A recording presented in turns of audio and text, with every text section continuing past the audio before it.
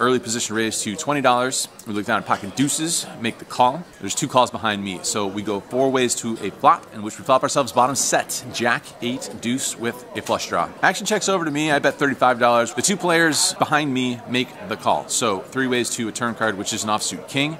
This time, the first player to act leads out. He bets $110. No reason to think he would ever have pocket kings here. So I'm going to put in a raise and charge diamond draws in particular. I make it $335 to go. Player on my left folds before the player who led out on that turn card, he makes the call. So heads up to a river card, which is a terrible card. It's the 10 of diamonds, and it's not great when we see my opponent put out a bet.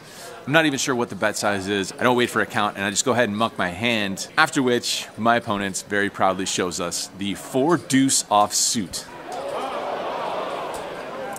And once again, I get bluffed out of my shoes.